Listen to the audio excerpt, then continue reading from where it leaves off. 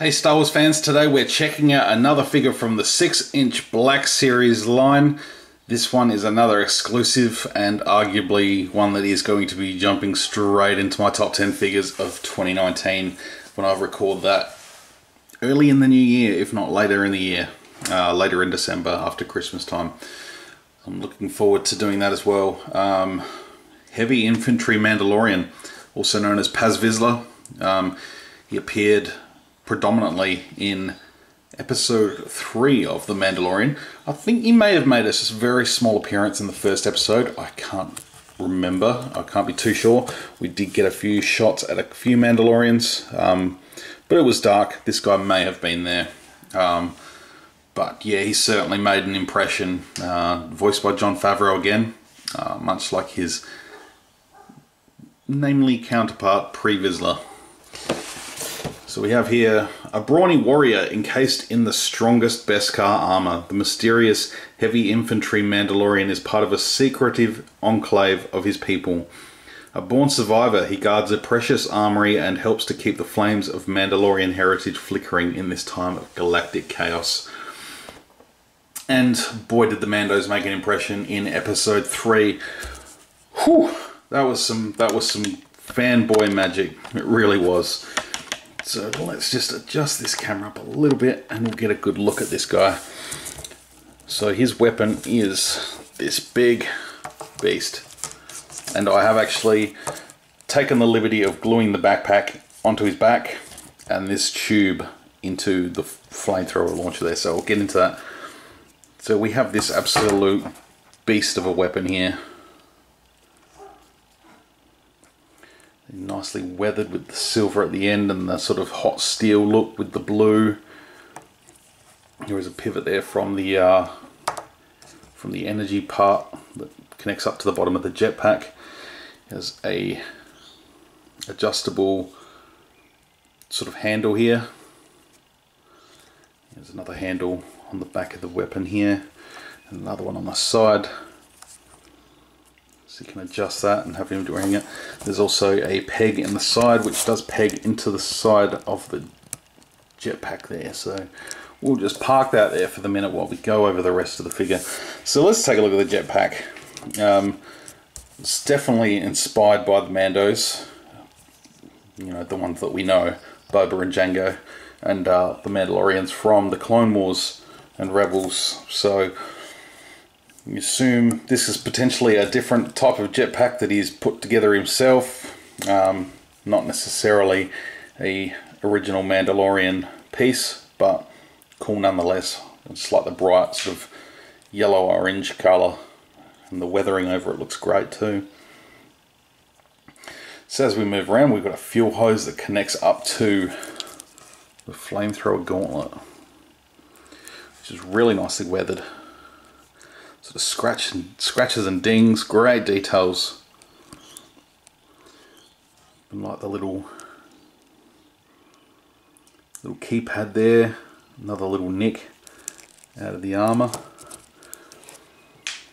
And if you're a Marvel Legends collector, you'll be pleased to know that the Iron Man blast effects that sort of sit in Iron Man's hands and feet will also fit in here and in the base of the jetpack, so you can use those effects as well on display. I'm sure there's some flame effects out there as well that will plug into this, which is a really cool feature.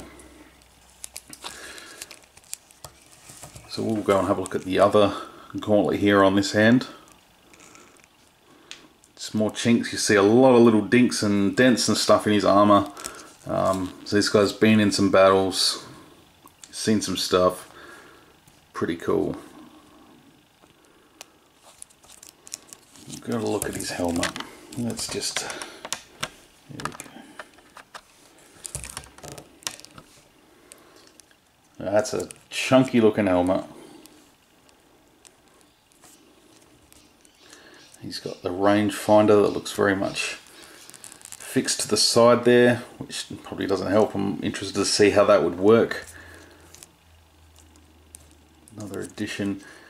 He's taken a few shots to the head. The face shield's all scuffed up from battle. dings and dents in the back of the helmet as well.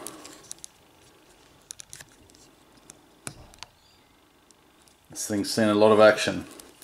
Alright, now let's get down to his armor. Very much Mandalorian with the sort of piece in the middle of the chest. Definitely signifies Mandalorian. And if that's not enough,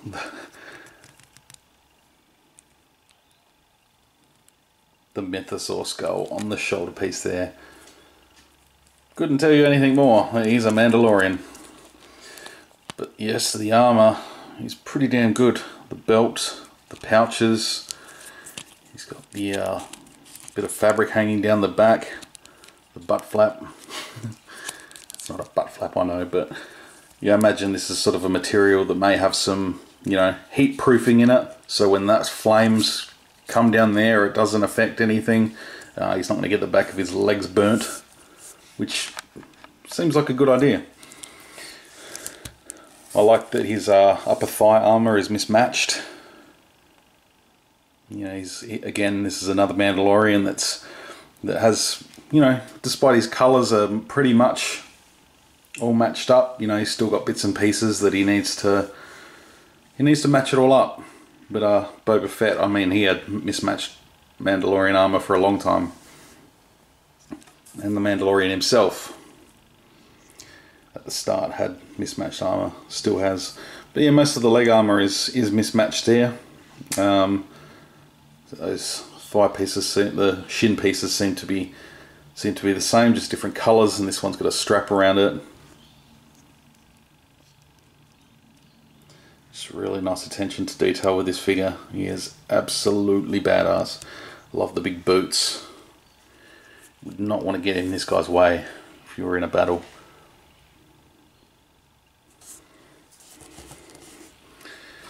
Absolutely amazing figure. I really love this one.